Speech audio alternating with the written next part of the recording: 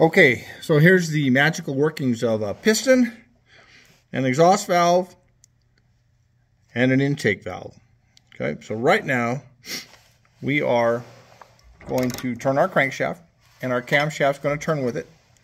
And my piston's going to go down, and it's going to draw air and fuel in through the intake. It's all coming in here and filling into that chamber. That piston's going to go all the way down, and then that valve is going to close. Now the piston is going to squeeze all that air up at the very top, underneath the head. And right here, the spark plug is going to go bang. Okay, it's going to blow up all the fuel and air mixture that's sitting on top of the piston. That piston then is going to get thrown back down and create some energy. Push it back down with those expanding gases. And as it goes all the way to the bottom, see the exhaust valve is starting to open.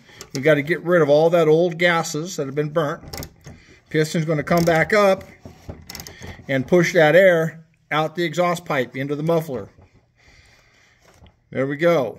Boom. Now we start the process all over again. The piston's going to come back down. It's going to draw air in the intake valve. It's going to squeeze it.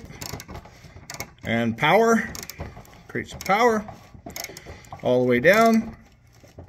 Now the piston's going to come back up and throw the exhaust gases right on out the exhaust valve and right on out the muffler. And we can see that the intake is starting to open again.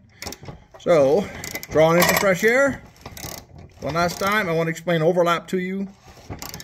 Squeezes it up, spark plug sparks, bang, goes back down, comes back up, blows out the exhaust. Now I want you to watch overlap here. This is something a lot of people don't understand.